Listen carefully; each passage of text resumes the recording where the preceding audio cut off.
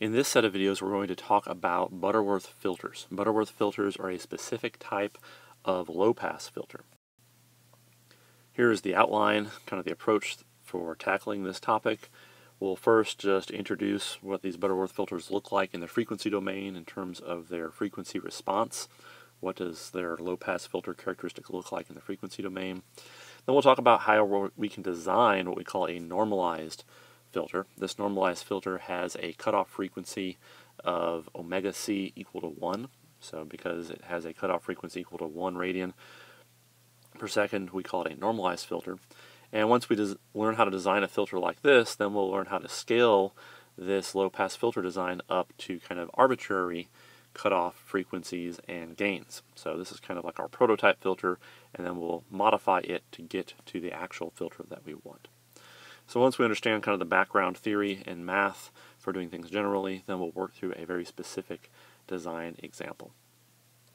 So that's our outline for this set of videos and charts. So first let's go to the introduction and just take a look at what these filters look like in the frequency domain.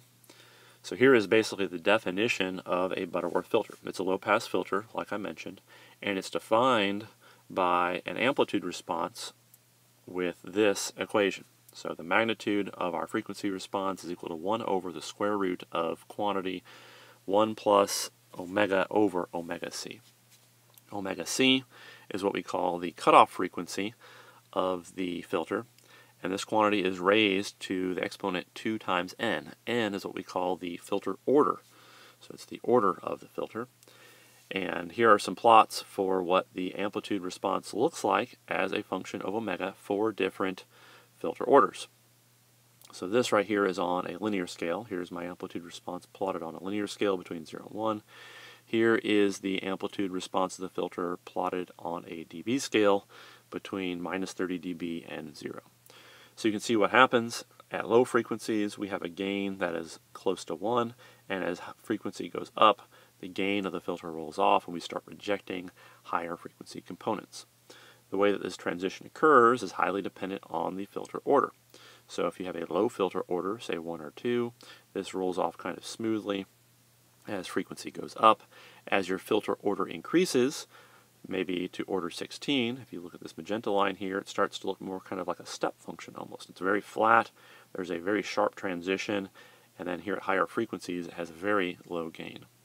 So depending on what you want your actual filter amplitude response to look like, you can set the filter order appropriately to design a filter that has the frequency roll-off that you like. So this is what we call a Butterworth filter. This is essentially the definition of it. And now what we'll start looking at is how we go about designing a filter like this in the S domain.